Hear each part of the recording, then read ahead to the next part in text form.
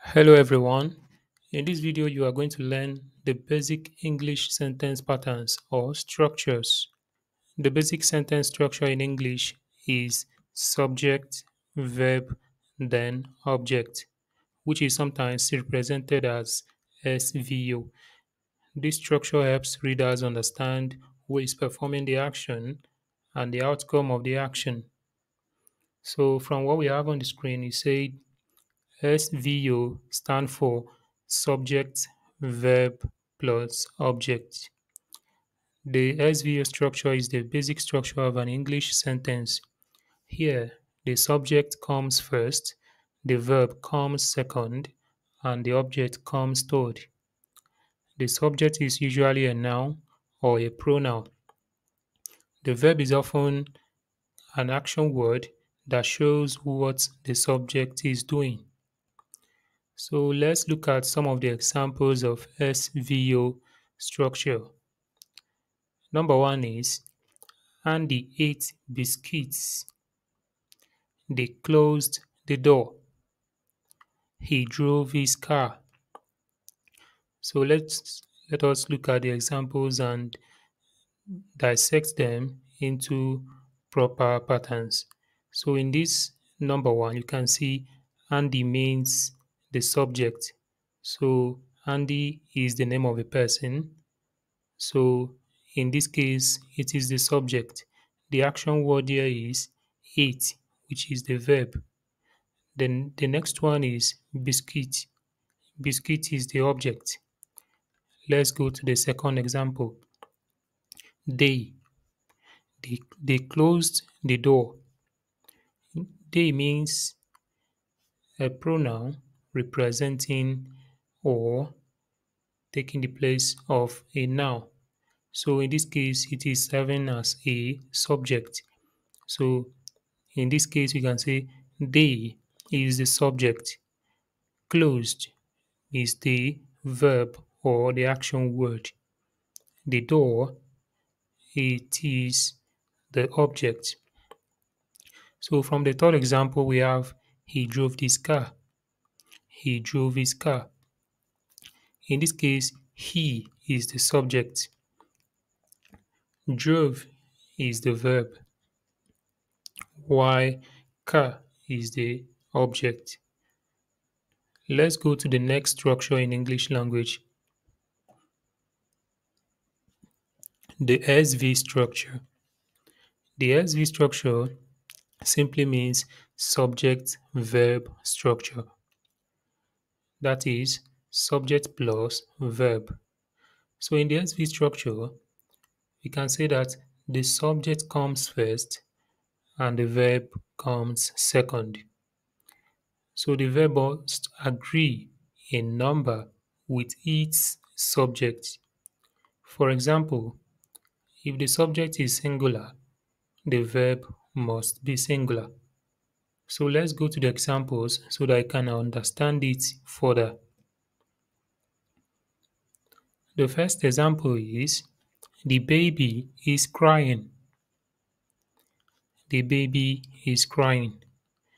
In this case, we can say the baby is the subject, while is crying is the verb.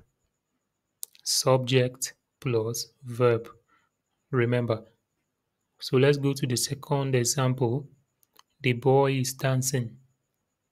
The boy, in this case, is the subject, while dancing is the verb. The girl is smiling. The girl is the subject, while the smiling is the verb, or we can say it is the action word.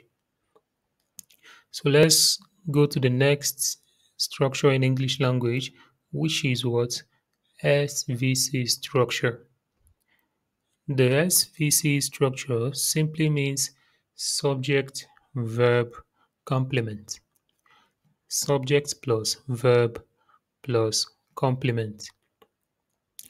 In the SVC structure, the subject comes first, the verb comes second, while the complement comes third. So in this case, we can say the complement provides more information about the subject. The complement can be an adjective, a noun, or a prepositional phrase which describes the state or quality of the subject. So let's use some examples and explain it further. So in this case, we can use these examples to understand what we mean by the SVC sentence pattern in English language. The first one is he is tired. He is tired. In this case, he is the subject. The verb here is is, while tired is the complement. So the remaining two examples are she is pretty. She is pretty. The next one is it is expensive. It is expensive. Let's go to the next structure, which is SVOC structure. Subject plus verb plus object plus complement. So in this structure, the subject comes first, while the verb comes second. Then object comes third, while the complement comes fourth. Let's represent this in an example. So from this example, you can understand further what we mean by SVOC structure. Example 1 says, she made me happy. She made me happy. So in this case, you can say that she is the subject. Made is the verb. Me is the object. Happy is the complement. So from the example, we have already seen that the complements are mostly in adjective. So let's check the next example. You made us proud. You made us proud. The next one is I wrote the exam well. So these two examples have the same structure. So these are what we have learned from this lesson. So like I've earlier said, the basic structure in English language is what everybody needs to know if you are a beginner in English language. So you can also go to the comment box below and list more examples of English sentence patterns that you know.